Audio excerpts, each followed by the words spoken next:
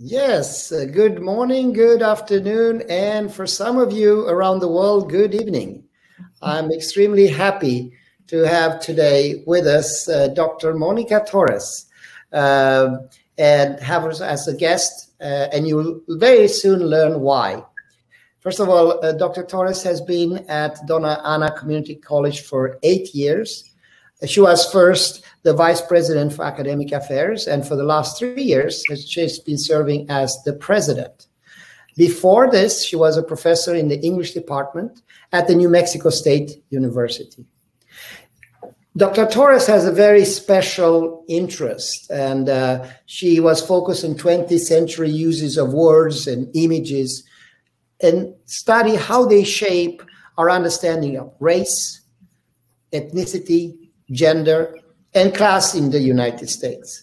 As a president, she's marshaling the college effort to ensure that residents in the region can not only access the services of the college, but also can benefit from their experience. And this includes a number of activities, such as learning environments that are healthy and productive for members of the community, such as developing and cultivating resources at the college, and finally, adopting new technologies, such as the ones we're going to talk about today, XR, that deepen learning, enable students to learn better, understand concepts in a deeper way, and perform overall in a better way. And make sure that they provide social mobility once graduates enter the workforce. So with that, welcome. And may I call it Monica? Yes, of course. Okay. And you may call me Dan, so then we got rid of the formalities to start with. So first of all, if you don't mind sharing with me and also some of the listeners, tell us a little bit about your college and your role in the college and where you see the college is today and where you would like the college to be in the near future. Great, thank you, Dan. Doña Community College is a comprehensive community college in southern New Mexico. We're about 40 miles from the U.S.-Mexico border. We're close to the Texas border, the New Mexico-Texas border as well. We have about 7,000 students that we serve, and that includes credit students and non-credit students. And like all community colleges, we do a lot of adult education, career technical education, transfer education, and then we also have a small business development center that does support small businesses in the region. One of the things that we've seen, and as we know, COVID revealed lots of fissures in our society. We knew that there are people who have resources. We know that there are people who don't have resources, and certainly that got revealed even more during COVID. And so one of the things I see the college doing is really, in the next few years, is really working hard to make sure that those folks who were impacted by COVID, but also didn't have access to lots of resources before COVID, to make sure they can access higher education. And so that's kind of my mission. And that's what I'm putting kind of on the table for my community at the college in terms of an urgent mission for the next few years. Excellent. So would you mind sharing with us some of the key challenges that you see in this effort and how you plan and how you address those issues and provide solutions? I think there are, I would say there are a couple of key challenges. One of them, and I would say, I was just speaking about this, is the idea of equity. There are people who have greater access to educational opportunities than others, and that's one that we have to address, and that we will. I think one of the things that we also saw that is a challenge is we saw both the possibilities of technology. We've seen the possibilities of technology, but also the limitations if we don't deploy them well, if we don't train people, if we don't have great expectations for how to use technology in educational environments. So that's kind of a second challenge I see. And I think the third one, and maybe I'm thinking about this because I've been in the business for a long time, is that young people today have really grown up in an entirely different world, using different technologies, seeing different challenges, kind of social and economic and political challenges than many of the folks we're teaching. And so I think those are the sorts of challenges that we're dealing with, is how do we prepare students for a world that we didn't experience when we were in school? So some of the things that I'm thinking of this was one of the things obviously that attracted me to EON, is that our students grew up in a technological world, a far greater technological world than we did. And so we have to keep up with what are those emerging technologies that they're prepared for. Some of them have already used, and they're prepared for, and how do we adapt those to our environment? I think that where that appeals to me is not only does it create a better learning environment, right, for students, but it also, I think, introduces students who may not have access to advanced technologies. It introduces them and gives them skills that they might not otherwise have. But of course, one of the other things that I'm thinking about is the idea that it requires us not only to adapt our instruction for technology, but to adapt our instruction for constant change, for constant evolution, right, of not just technology, but our society. How do people learn and then learn again, and then learn again, and then learn again? And so those are some of the things I'm thinking about. And then I'll close with this. You know, I think a lot of times educational institutions have had the attitude, we will build it and they will come to us. And there have been many decades, right, perhaps generations, where that's been true. We have built our institutions and students have come to us. That's not true anymore. Things are changing, at least in the United States. Things are changing around high school demographics. Things are changing in terms of older people wanting to come back to school, returning students.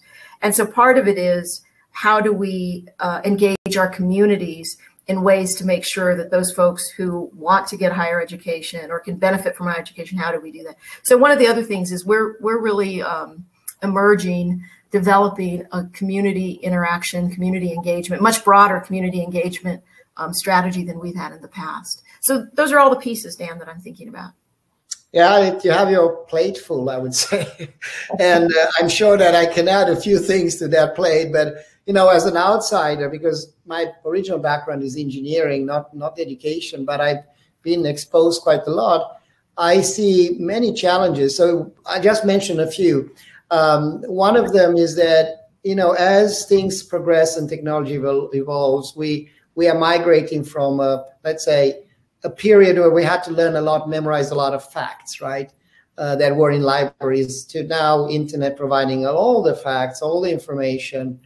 And with that comes also the problem that you don't know what's right information and misinformation, which, you know, in libraries, they wouldn't allow books. There were, by the way, Monica, just for benefit of everybody and yourself, there's a little camera there. If you can try to send to, sorry, to send to yourself, we have to see all of you, but okay. I appreciate it. Yeah. So what was the right information? What is information? How do you filter out the facts? Because libraries would filter for you, but now there is no filter. Other big challenges I see is that the technology and the job change so fast. So it's like a running water, and how you grasp that, and how can you adapt the programs required to get that job? Because in community colleges, part of the goal is to make sure that whether it's you're grown up and you want to shift career, you get that job. And how do you cope with the financing of all the equipment? Because many of these jobs require very expensive CNC machines, MRI devices, makerspace, fab labs, all these things that cost millions and millions, and they get obsolete by the time you purchase them. I would say that's another one. What else? I would also think that as you migrate from facts to basically more lectures, I think that's the way we teach. In a community college environment that you are very hands-on, which I think is important, but you enable that problem solving. I would almost think that that becomes very important. How do you solve problems and train them not for the problem specific, only the skills, but also to have the problem solving mentality. So those are just a few that I have as an outsider, and I don't have answers for them, but I feel for the challenges. There is one more thing, and that's financials, right? Money. Because, and that's why I hope the current administration holds their promise to make really education available, accessible, affordable for everybody. I have the privilege to grow up in Sweden, and in Sweden I got my 2 masters paid for. They actually paid me to study, not only do I, and then and it didn't cost anything. The fee is 0 to do that, and also the PhD. I never finished it, but it was paid for. So we believe, I come from a society where we believe knowledge is a human right. I think that's extremely important for a society to thrive. This is not to be generous, but to continue the American dream. Right. I think it's crucial that this American dream encompasses everybody, not just a few. And unfortunately, what I've seen since I emigrated to this country, I've seen a lot of things that, I don't want to get political here, but just matter of fact. We used to be #1 in research. We're number 28. We need to be the most immigrant part. That's the reason I'm here. I would never be here if it was not an immigrant-friendly country. I mean, and this is what America has built. Everyone is an immigrant. You are an immigrant descendant. Everybody is. And that's the blood of America. That's what drives America. That's what sustains the dream. So I would say there's a couple of things like that that concern me a lot. Mm-hmm. You know, I have 2 kids. One of them, is accepted to Ivy League. And, 95% of families cannot pay that, or even 99. I mean, it's $500,000. If you have 4 kids, it's $2 million. This is unattainable. So we need to do something about that. I do think, though, I'm an optimist. So I do think technology can play a huge role, right? And I'll come to that a little bit later. But and I think what we are doing together, it's very exciting. So people that don't know, can you share us a little bit what the program, the grant program that you have embarked on? Tell us a little bit about the number of students and which areas you think this will be valuable, just for the benefit of other college that may contemplate this. Thank you. That's great. Thank you. Yeah, I sure will. We actually are, so we signed an agreement with EON in something like April. I think we did March or April. And part of what we've done is over the course of the summer, we trained 40 faculty and staff, got them their initial training. What we're doing right now is we're setting up infrastructure, right? That's kind of our task. So I think we've got something like 10 of those 40 involved in actively developing materials right now using the XR platform. Those faculty, we have not actually, we're anticipating deploying it more fully to students. We're starting to poke around a little bit with students now, but more fully in the spring semester because everybody's still working on development of materials. But I can tell you that some of the areas we're looking at, what I'm excited about is that we're working on the credit side and the non-credit side. Mm-hmm. And the 2 areas on the credit side that have really kind of leaped forward to do this work, to start using the XR platform in classrooms, are the College of Education at New Mexico State University and Doña Community College, one of the branch campuses of the university, the college that I'm at. And on the non-credit side, for example, we have just started, our person is developing instruction in, commercial driver's license training. Mm-hmm. Also virtual forklift training, because those are 2 needs in the regional economy that mm-hmm. we have. And so we're trying to get that up and running. We also are working in the area of, we're developing materials in nursing, in exercise physiology, in education. We have some people doing some interesting work in education. Some of them are doing some lessons in bilingual education. We have some folks who work with autism, and they're developing some lessons for autism. And then we also have drafting and construction technologies. That's one of the areas at DACC that's kind of jumping on board right away and moving forward. And then digital media. So we have faculty in all of those areas that are now developing their materials. And we're planning, I think we'll do a little bit, one or two of them will have some deployment ready during the course of this semester, but most of them will have materials ready in the spring semester. And we'll start to see much more of a rollout. What we're excited about is that as we develop those materials this semester, we will now go out for a second round of training with faculty and saying, look to see what's possible. Here's kind of what it is. And so we're going to do some sort of event, I guess, sometime in October to introduce more people to the platform. But we're grateful to the deal that we have with EON Reality that really opens up what we see as an incredible opportunity to creating richer learning environments than we've had before. And as you know, I think you know this, we also had an Apple iPad initiative for about 3 or 4 years. So we have some programs that are one-to-one, and then we have a lot of general education faculty who use it in their classroom. And we've done just a ton of training. And so we're looking at how we marry the two to provide kind of robust environments in our classrooms. Listen, this is very exciting, and I'm so happy to hear it. There's a bit of an echo there.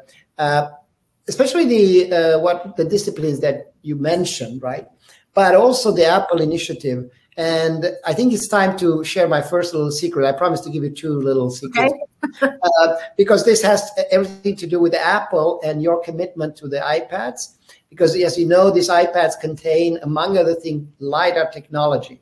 And we are releasing 2 products that we will offer you as a part of this relation. So it's included, so to speak, to try. And I believe after this 5-10 minutes of what I'm sharing, the October event will be something that you will be able to convert many more souls, I should say. So for that purpose, I will share my screen. So there'll be a little ghost effect that will take about 10 seconds here, even less. And you should be able to see my screen. Is that correct? I do. Okay, so let me share with you what this is all about. So first of all, we are committed to this grant program that we have with you, and it's actually expanding from just being XR to what we call the knowledge metaverse, which encompasses VR, AR spaces in which users can interact with a computer-generated environment and with others. And we are rolling this out, as I mentioned. I'm traveling like a madman now to meet all our partners. And I was just recently with the Minister of Education, Ecuador, and they are doing a 60,000 student rollout in basically a national rollout that will convert. A lot is TVET because they have only $800 per student at the moment so they need some help and they can buy all the equipment. The Panama we are doing a partnership similar to you with the university in Panama, but we also met with the minister that they also want to do a very large rollout in the country. And likewise in Jamaica is interesting because one of other academic institution called the West Indies University have deployed this with success, and they want to duplicate, and like us in Bahamas. And I just spent 2 weeks in Brazil, and there we work with, you may know this organization, Senai. And Senai is, I think, the world's largest TVET organization with 4 million students.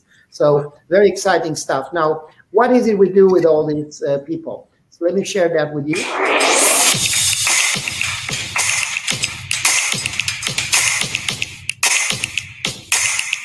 I didn't mean to turn on the disco sound here, but okay, so this started involuntarily. Let me just stop that.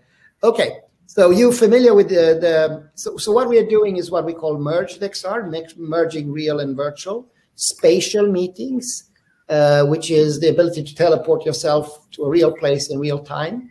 XR Campus, which is blending the physical brick and mortar equipment with an endless amount of equipment in the virtual space. So community college can afford it. I'll give you an example. We just signed a contract with Butte College, and they have this makerspace.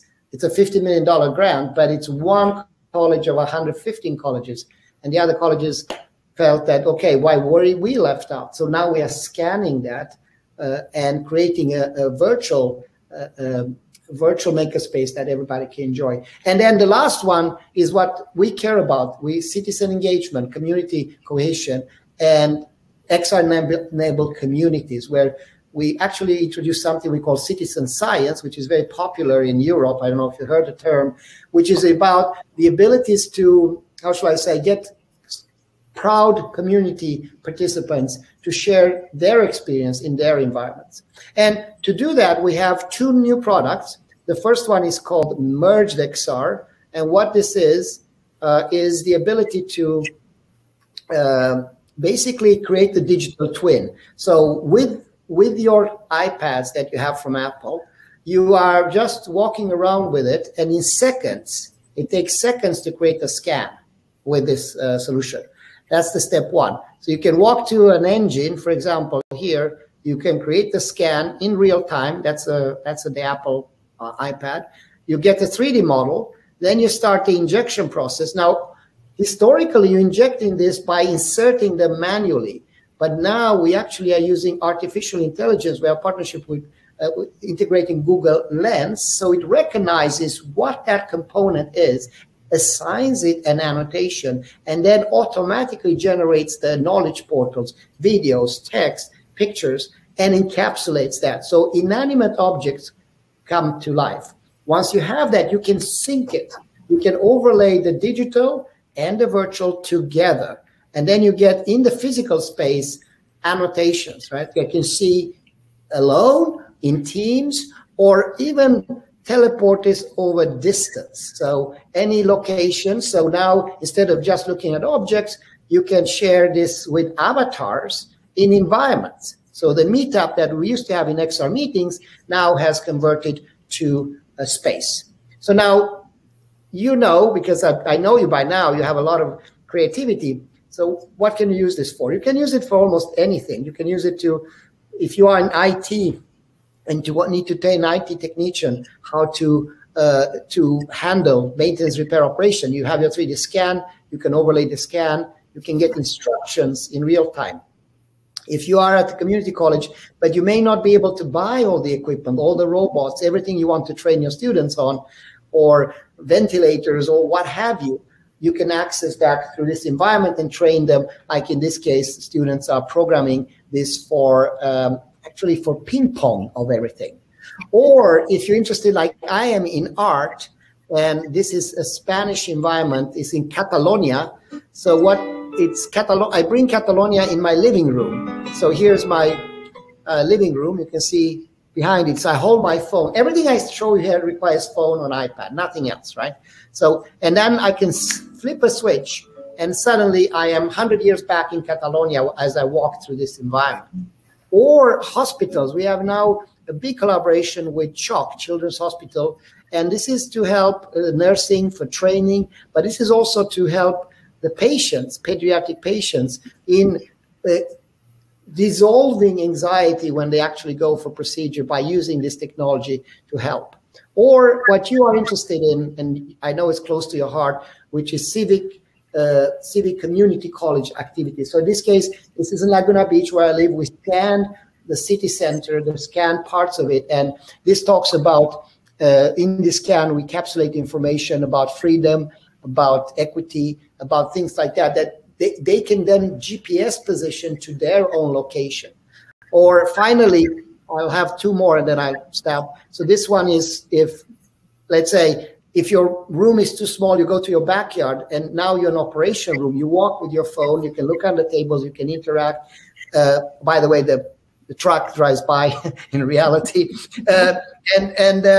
The doctor can be from Stanford, the lady can be from Saudi Arabia, and you communicate physically and you are there. But you can then switch this with any other environment. Or let's say the backyard is not big enough, so you go on the parking lot in the street and you are in a factory environment, and now you train for a scenario, which can be an emergency procedure. You actually do that with spatial meetings. Or finally, you have your nurse and you want to train CPR, so you record her with the avatar how to administer life-saving operations.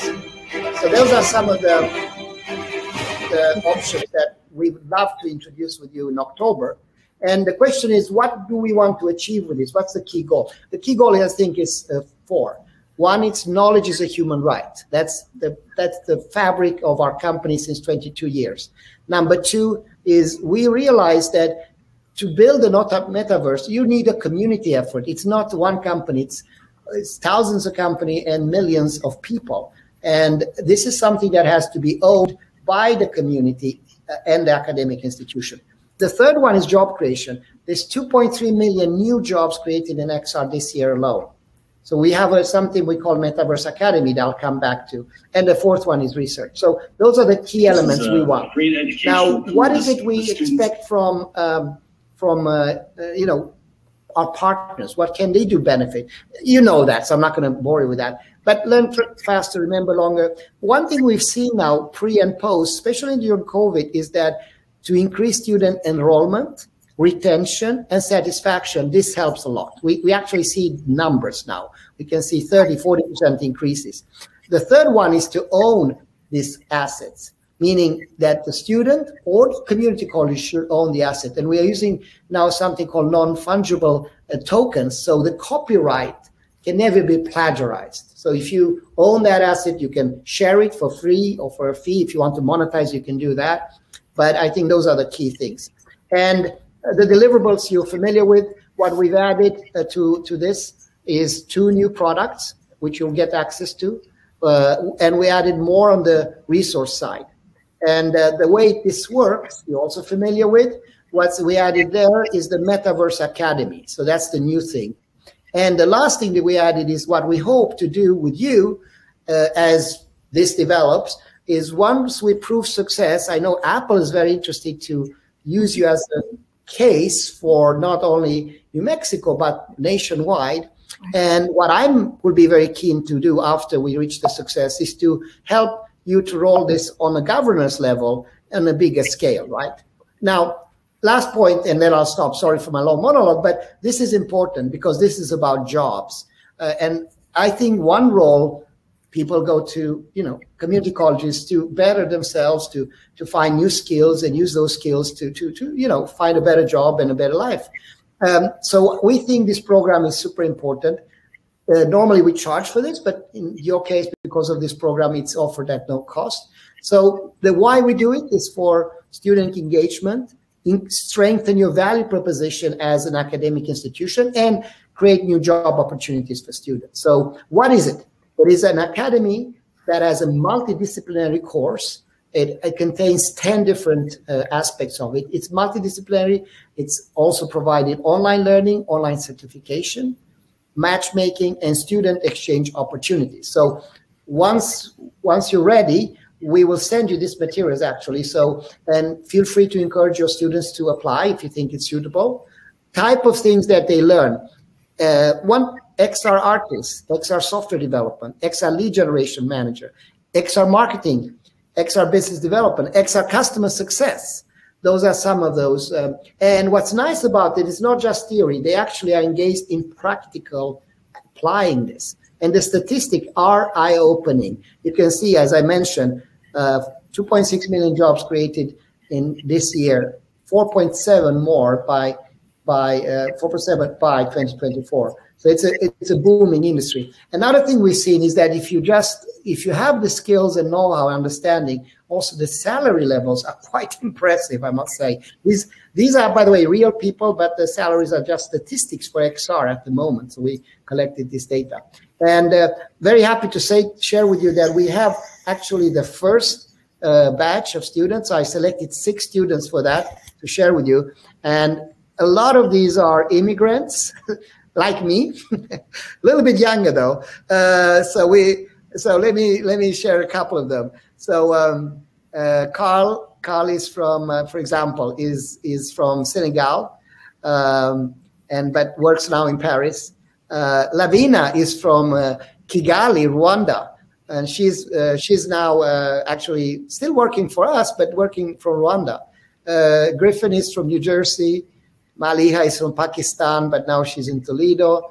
Nina is from Sweden, but now in US. Maria is from Colombia, and now she is also here in US. So this is what we see. Very exciting stuff coming out, and we can't wait to work with you on this program. Okay, so I'll stop there. Thank you and then I'll also not share the screen. Let me just go back. And I want your thoughts around this. What do you think?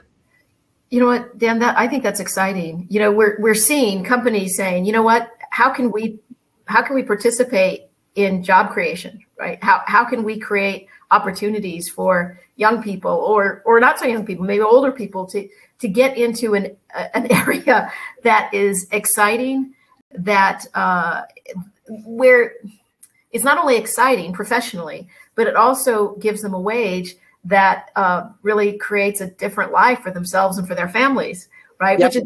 which is, as a community college, we're completely interested. We're interested on the local level, right? But we're completely interested in companies that do that. And we're seeing, I mean, this is a development in education in the last 10 years, right? We have seen companies say, wait, there are these real important skills that need to be taught and need to be deployed in our economies, given what's happening, given new developments. And so we're going to develop these programs to create these opportunities for the company and for individuals. And so that looks really exciting. And of course, we know that hands-on instruction makes a difference for people, right?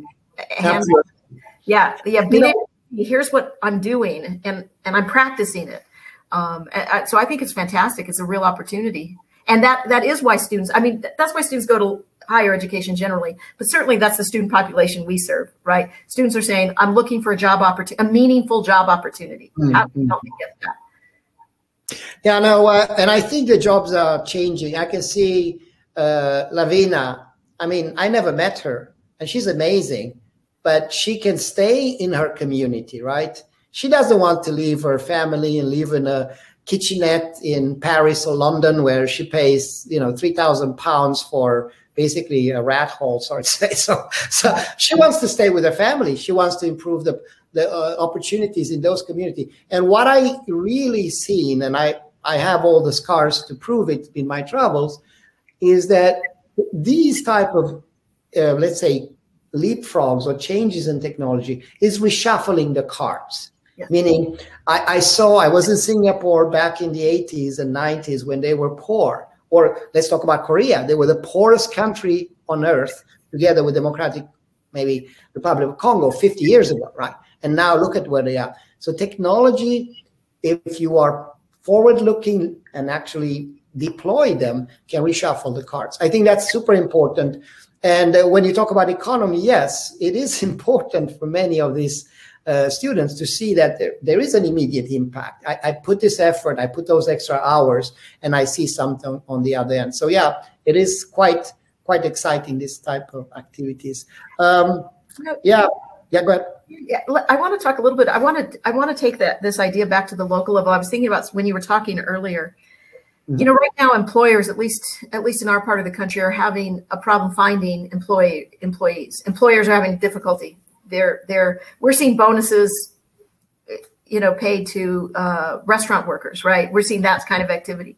One of the things that I think is important about this, and that I would love to make this case in my community, is that when residents of our community have access to meaningful job opportunities and get paid well, right? That really raises up the whole community, right? That is, and so one of the things I was going to tell you, that in our county, we've just discovered something like 21% of people 25 or older in our county don't have a high school diploma, right? About 60% of people have some college, but no credential, right?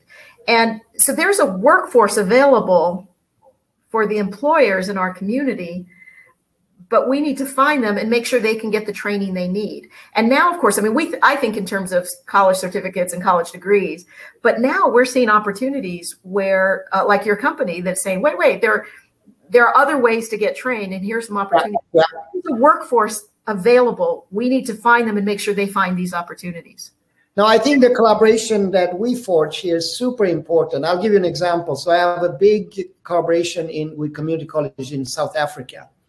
And one of the biggest problems they face is that many students abandon the school after 3 to 6 months. And the reason is simple. They don't see any connection between what they are taught and a path to a job. So it's very difficult for college to have all the tentacles out and to teach and to connect with jobs. It's almost, I would say, impossible, right? Because you have only so many hours. So forging those relations with multiple companies, right, in different sectors becomes super important. Now, once they see the path, once they understand can connect the dots, then the motivation spikes, right? But there are colleges, and US is probably a little bit better, but where you basically serve secondhand information and certify them on tests with on that second-hand information with second-hand tests. And then that doesn't really apply so much in reality. And you end up with a degree, and this is even worse in some cases in higher education. I mean, universities, right? When people borrow money through their nose and sit with $100,000 and $150,000 and have diploma, and they cannot find a job. So I think the rethinking of how we call it triple helix. It's actually Stanford terms, but it's very popular in Sweden. I'm from Sweden. So this is how a government works together with the industry and the academia in a collaboration, right? So the government provides the right incentives, the right instruments for industry. The industry is eager to get their workforce to grow and links up with academia, and you have this triple helix. And I think that is super important in the near future. And I think it's actually more exciting for me on the college level than it is on the university, because I'm not worried about Ivy Leagues. I mean, they will be fine. It's like a club for navel gazing, right? They know each other, and the alumni, they are kind of set. With all due respect, we have many customers. We don't have many partners among Ivy Leagues. We have many customers, right? Because they have enough money. I'm worried about and I think U.S. success as a country is based not on the elites, but on the vital majority. Because that's, for the first time in a generation, we see in this country, which scared me a little bit, that your parents are more well-educated than your kids, right? That, as I said, we drop in research. Our life expectancy has dropped 6 years, right?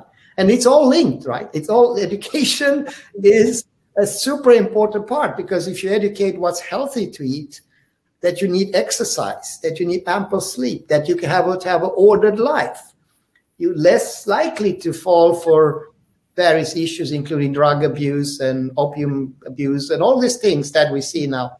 And unfortunately, technology here can play two roles, a good one and a bad one. We see a lot of the bad one, though.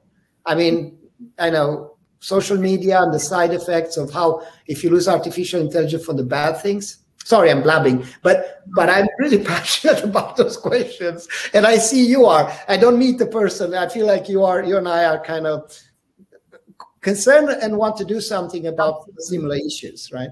Absolutely. I was going to ask you a question. So using virtual reality and augmented reality, and I'm excited to look at these new products.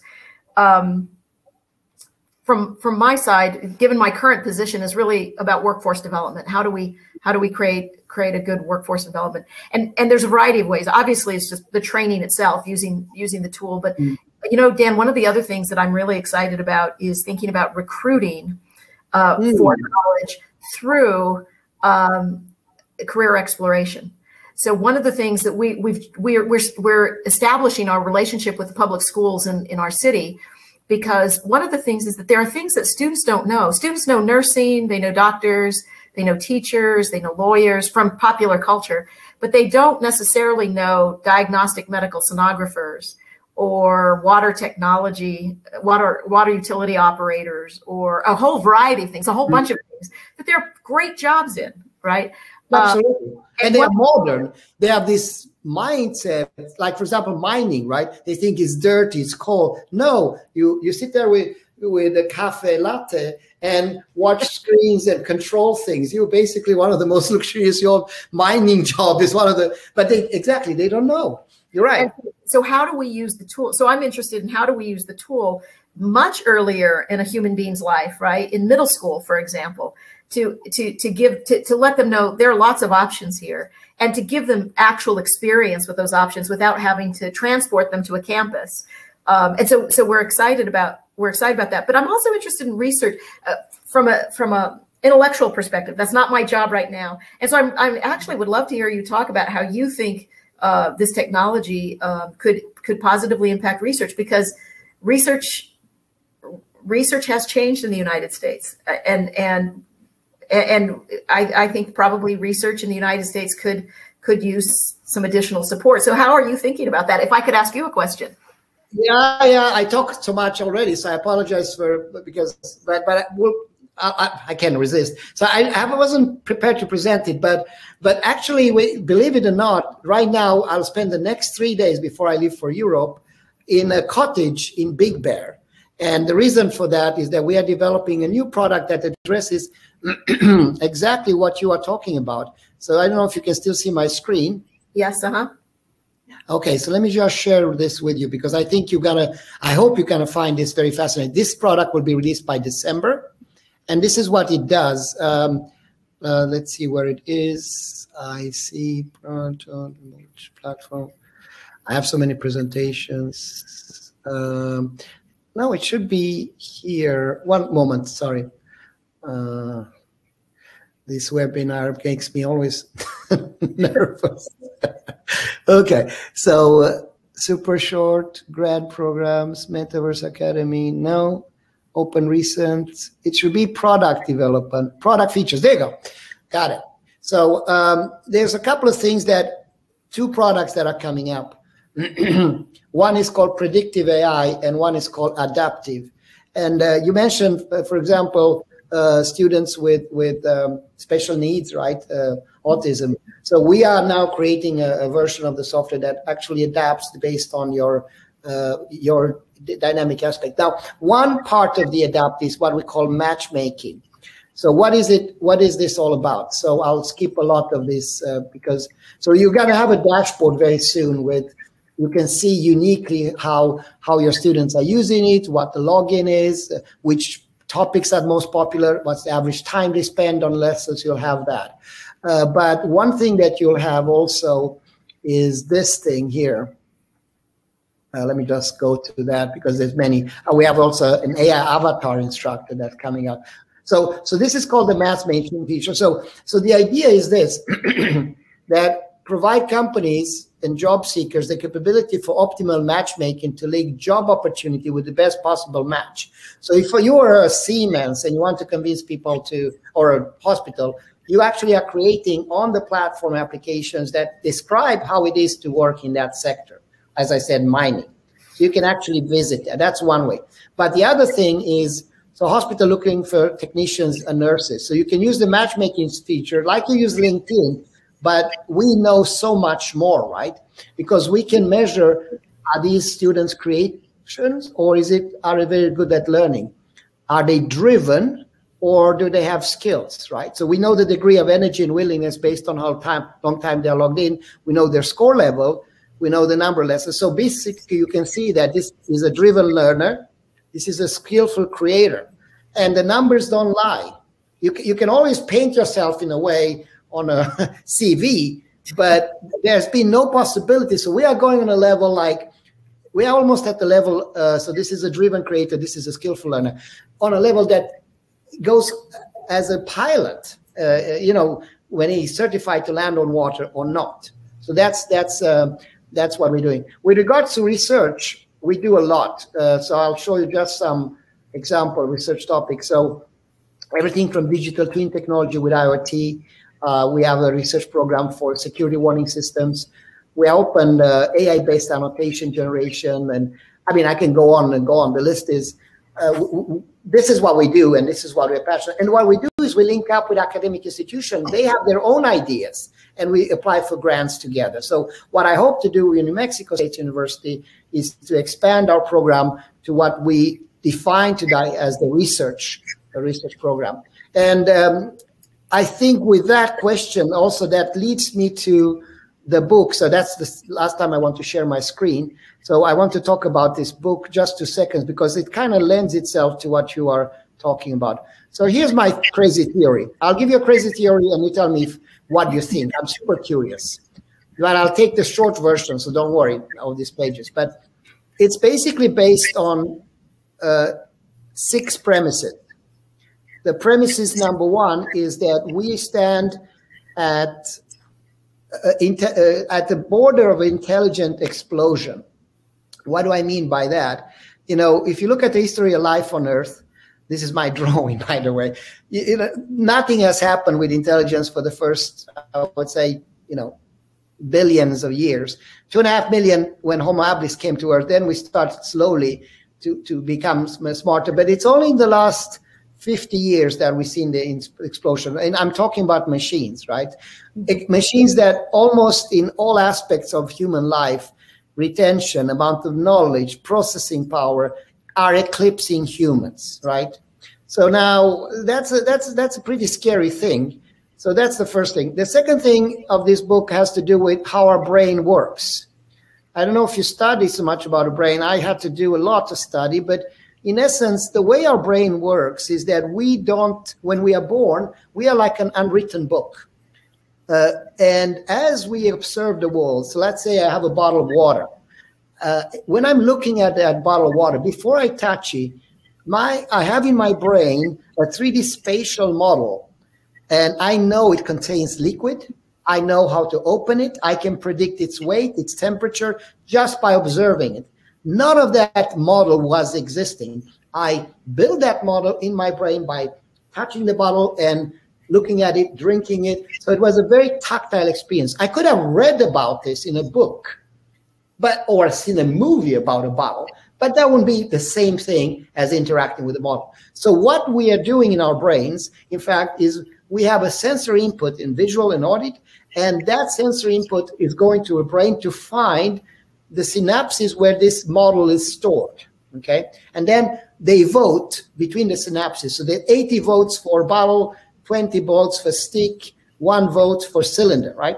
And the one that gets most votes, that's the one that comes in your conscience and you recognize the bottle. Now, if the bottle, you touch it and it's burning hot, then your whole model collapses because that's what unexpected. So then you grab it and look at it and consider and realize that this was a new model that I have to construct. So why am I telling you that? What has this to do with spatial? What it does is that the way we learn by building this 3D scan model in our brain is the way the XR and metaverse works, right? You also build a digital twin. So we are perfectly aligned for the natural way to learn, okay? So that's the second part of the book. The third part of the book is, okay, so here's two pills. If you saw the matrix, there's the blue pill and the red pill. Let's accept the fact that machines soon will eclipse us at everything. The reason for that being that these machines are learning. So today I just learned that AI, self-supervised deep learning, allows AI bots to watch millions of hours of YouTube and billions of hours of images, right? So they recognize cats and dogs, etc. So let's say they become better than us on most things. And then humanity has a choice. Either A, we allow these machines to continue, and of course employers, capitalists always want to find the cheapest, best way, and that renders humanity, a lot of humans, useless, right? A little bit like a nightmare scenario, right? And so that's one way. The other way, and which I suggest, is that we need to unite ourselves with these machines. We need to stand on the shoulder of giants. We need to empower us beyond our current human constraints to what I would think will become eventually a superhuman. Okay, that's my theory. And now, how can we do that? Of course, we can do what Elon Musk says, take little wires and stick it in our brains and crack the skull. It sounds a bit invasive, and I think that's not the right way. Or we can interact with the only part of our brain that's exposed, which is our eyes, right? So, and I think XR is one of the most efficient way to do it. So that's what we propose, using XR combined with artificial intelligence, GPS, 3D scanning, Internet of Things, and have that harmony. And then the question, if you agree that this is it, then that makes the question, okay, so how do we do it? How do you go about to do it? And I think the metaverse is actually an excellent way to do it. And that's why I'm spending my life and dedicate the rest of my life. And I don't do anything else. It's like I'm become a priest, right? So 73 countries have joined. And I think this is a world project that we have to do. And then I also do some prediction, but I'm not going to talk about it, about what's going to happen. how this impacts our economy, our health sector, our energy, our sustainable environment, our climate. And this is what I'm talking with the minister in my trips. And funny enough, there's two observations, and then I stop. By the way, I'll stop now. There's two observations. One is that I haven't heard this idea of unification that much, not in this way, not using XR. So that was surprising for me when I talk with people. For me, it's so evident. And the second issue is that everybody seems to like it. Those are the two things. So all well-educated, smart, much smarter people than me seems to think this is the way to go. So, you know, that's what I'm, be careful to ask me questions. That's all I'm saying. No, that's interesting. That's interesting. I was thinking about this because I was thinking about human relationships with technology, right? What is the interface? What is the relationship? And the problem for us is a little bit, the problem I think for your vision really is popular culture, right? Which popular culture often has the most cynical view of the technology human interaction, right? And kind of scary views of that. But you know, I guess I was thinking that, and I have a much less sophisticated way of thinking about it. But you know, technology has always been with us. We just, some of it's so ubiquitous. Glasses were a technology at one point, right? So ubiquitous, we don't even think about it. But we've gone from desktops to laptops to tablets. But one of the wearable devices, right? We're not, when you think about as technology becomes ubiquitous, then we seem to be comfortable with the human technology interaction, right? Mm-hmm. But one of the things that I really appreciate about this technology is we're going to see integration of technology. There's just no question. That's what it's going to be. What I like about this technology is that how technology comes into human spaces and how humans are entering technological spaces. And what that line is, I mean, crossing those lines are going to get blurred too, right? But I think what I like about it is it's the future. It's here. How do we use it? And what I like about Ian's perspective is just this idea that this is a democratic enterprise. Democratic enterprise. It's an economic enterprise. It's a how do we build robust, healthy communities enterprise. And so it merges a variety of certainly my interests. Thank you. And I really appreciate that. And I think this is like the internet, right?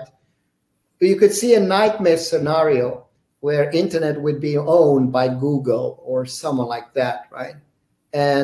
Or owned for the military. That was developed for the military, right? Owned for wars.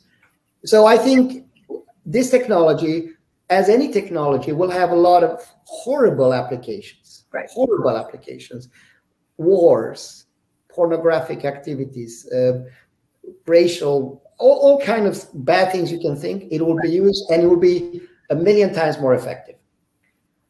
But this technology also will be used as the internet is used for democratization to deepest Africa. Wherever I go, everybody, even if they live in a hut, they have an internet and they have mobile phones.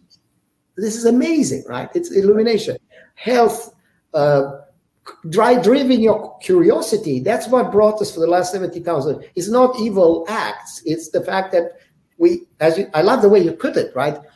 Glasses is a technology. So is a hammer, right? So is a stick. And those are what drives humanity. So I hope, but it's not going to happen by itself, right? If we only let the evil side, so to speak, to drive this, we got to drive off the road. We have to balance it. We have to, and I'm convinced that we'll do it. I'm convinced. I'm hope to be a little part, and 20 years from now, they allow me as a janitor at the office just to polish the floors. But I still part of this and somehow, right? So it's exciting, and honestly, I'm a kid in a candy store, and it's such a privilege to work with people like you. I can only imagine, in your community, the struggles you face.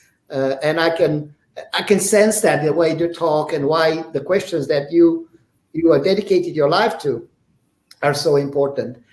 So it's going to be a lot of fun to work together. Absolutely. And, I really look forward to that. Yeah. So I'm grateful for the opportunity, Dan. I'm grateful. So I talked enormously much. I feel a little bit ashamed that I sucked so much the air of the room. So we have 5 minutes left, and I would like you to talk both to the audience and tell us a little bit more of questions. I know you wrote a lot that we didn't have a chance to cover. So the floor is yours. Well, let me think. Is there? Oh, I guess this goes back to something that I was talking about just a little while ago, and that is the idea of how do we work within our communities, business and industry, government, nonprofits, to say we're all in this together. How do we do this together to create a better life for all of community members, right? And I think that I guess that's and what are the tools, right? So obviously I see this as a tool. But it's a tool in interesting ways, Dan, that I don't think we entirely anticipated, and I'm looking forward to that. So, for example, and it is about preparing a workforce, but it also is about job creation and encouraging entrepreneurship. So, for example, one of the things that we've really been interested in is that there are faculty who say we need 3D models, and they're not all in the library, or I want a specific model that's adapted to a particular situation. And so we're actually working with both students and faculty, and there's 2 companies in town that we've identified that we're starting to reach out to who develop 3D models, right? Mm-hmm. And the students, this is becoming, one of the companies are former students of ours, right? And so we're thinking about how do we use this for entrepreneurship. One of the other, and so that has an impact on our community. It has an impact on our community in terms of here's a business that's getting started and has the potential to have more jobs, but it's also an opportunity in that they're providing services for us. They're providing things we can then purchase for use in our environment. And then one of the other areas is teaching, not just the faculty teaching, but we are developing a group of both faculty, technicians, and student employees who will support the development of 3D models, and then it's the instruction attached to 3D models. And so they're learning skills that they might come out of a degree never having learned. So how do they think about being, they might now think about being a teacher, whereas before they didn't. So this idea of, so this is a much more robust, I think, this is a tool that we can use in this way. What we're finding is that there's all sorts of kind of ancillary opportunities that are going to spin off of this project, I think. Absolutely. And one thing we found is that we wondered who's going to develop all the lessons. You know that 95% of the lessons are developed by students. You know that today, and the way it proved to work, because teachers don't have time, right? So the way they kind of reverse it. So teachers say, okay, you want to learn about ventilators, here's the materials. Go with your phone, scan a ventilator, which is easy to do. It takes seconds, and do the lesson and show me that you know how to reconnect this ventilator with four different tubes to say 4 patients versus 1. That's your assignment, and you have to present it by Wednesday. So now they actually do the lesson, and they have to learn it. They have to peer review it, and ultimately, of the 100 lessons, they select 10 that are best. So I think the ownership, and you can start a business today in almost. When you open, let's say it's a little bit like internet, right? When you open the internet, there were hundreds and thousands of companies that create that to their living, right? I can sit with you with a glass of mineral water and come up with 100 businesses that students can do. But that's what the academy is about, to actually allow them to have the skills, not only to work for others, but to work for themselves. And that's why I think these things like non-fungible tokens, that whatever they create is owned and copyrighted by them. So you can create those increasing assets. Let's say we go New Mexico and we find the top 30 attractions in your environment, and we scan those and we create a story about them in multiple languages, 32 languages, which attract tourism, shared. I can go on and on. So right. I think, right, I like that you highlighted the entrepreneur aspect, which I think is essential, and how you can interact with those local companies that you are already doing and students to encourage them to do more. Because, in the end, entrepreneurship is everything, right? And I'm not talking about big companies like Google. I'm talking about mom and pop companies, right?